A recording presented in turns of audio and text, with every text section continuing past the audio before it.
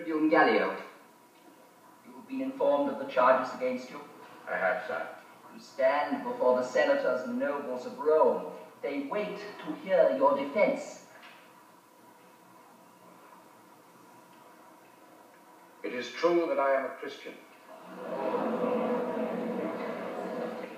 It is not true that those of us who follow the teachings of Jesus are engaged in any plot against the state. But isn't it a fact that you call this Jesus a king? Yes, sire.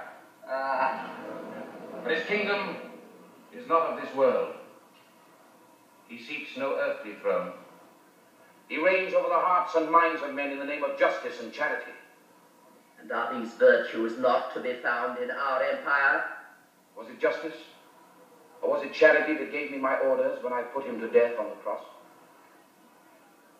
You put him to death? Then why are you risking your life for him? I owe him more than my life. He forgave me my crime against him. Crime? Do you maintain that it's a crime for a Roman soldier to obey his orders? The empire is governed by men. Men sometimes make mistakes. And this, sire, was the greatest mistake ever made by Rome. So, the empire makes mistakes. And perhaps the emperor himself makes mistakes. Sire, it is I who am on trial here, not you.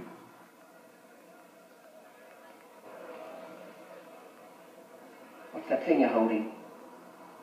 His robe. He wore it to the cross. Let me see it.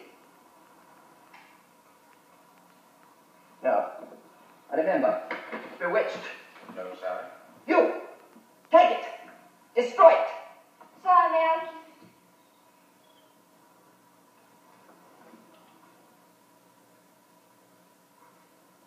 it? Sorcery, too. Did you think it would protect you here? No, sire. Tell me, Tribune, do you expect us to believe these stories, that this Jesus could heal by the touch of his hand, make the crippled walk and the blind see again? Makes no difference whether you believe them or not, sire. All that matters is that there's no story that he ever made anyone blind. There's no story that he made anyone a cripple, or ever raised his hand except to heal. Sire, if you'd had the chance I had, to talk with those who knew him, to hear his words, to learn what was in his heart... Stop! Are you trying to convert me to your treason? I only want to show you your opportunity, sire. If the empire desires peace and brotherhood among all men, then my king will be on the side of Rome and the emperor.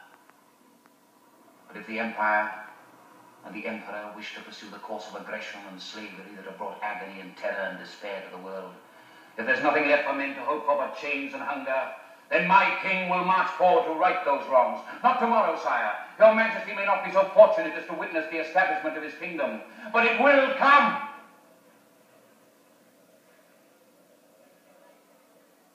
You have heard him. He stands convicted out of his own mouth. What is your pleasure?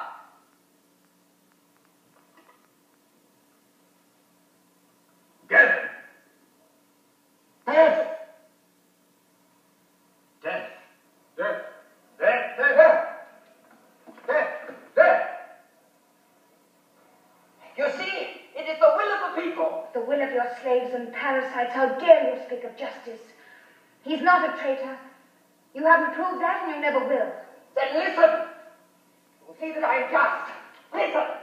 Tribune Gallio, you stand condemned to death, but it is our desire to be merciful. We give you a chance to recant your treason and go free. Kneel to us and renew your tribune's oath of loyalty to your emperor. Renounce your misguided allegiance to this dead Jew who dared to call himself a king.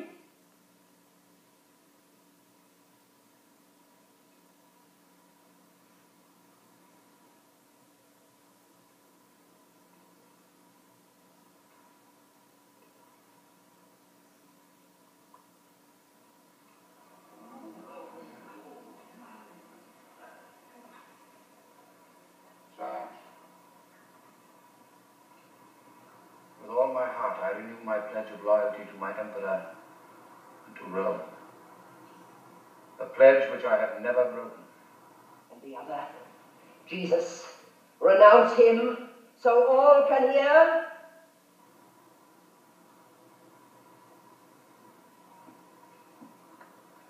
I cannot renounce him, sire, nor can you. He is my king and yours as well.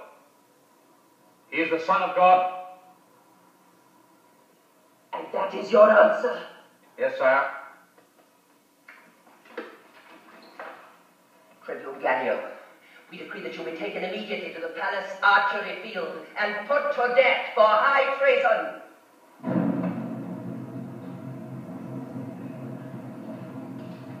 No, Diana.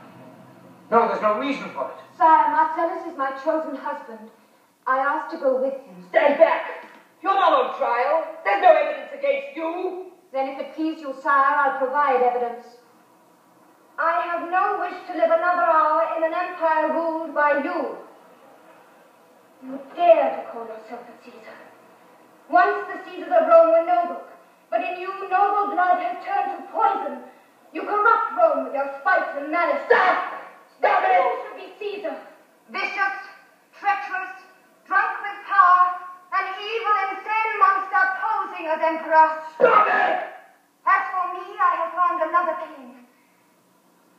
I want to go with my husband into his kingdom.